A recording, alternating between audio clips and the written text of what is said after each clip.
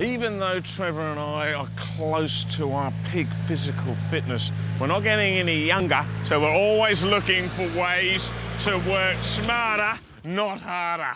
Oh, mate, how good are these machines? Fantastic, mate. We had a couple of these when we were doing Backyard Blitz years ago. Now, I know you, Scotty and Jamie would have been at your peak of physical fitness back then, but you can't do jobs like that without the right machine. Well, that's right, mate. We had two machines, one in each arm.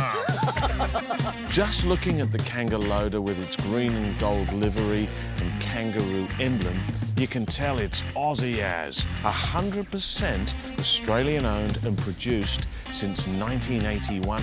They are the original stand-on skid steer loaders and the safest on the market today.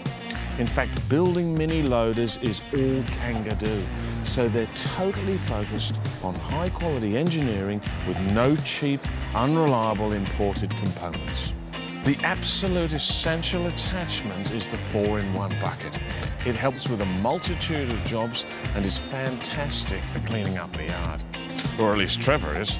I'm just standing here watching with my cup of tea, and it's a beautiful thing.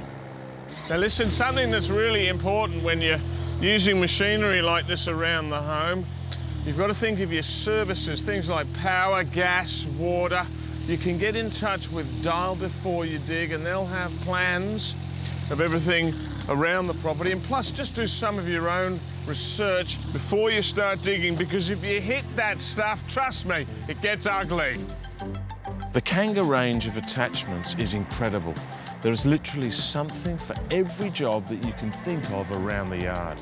Some of the more frequently used are the stump grinder, the trench digger, the post hole digger, and the 4-in-1 bucket. Check out their website to see the entire range. You know, when it comes to business, Kanga makes it easy, right? Well, it does. Well, it's a business on a trailer. It is. That's the thing I love about it. And you know why? Because with a Kanga, you can. You can. With a Kanga. I say cheers to that. Yeah. Here's to tomorrow's work.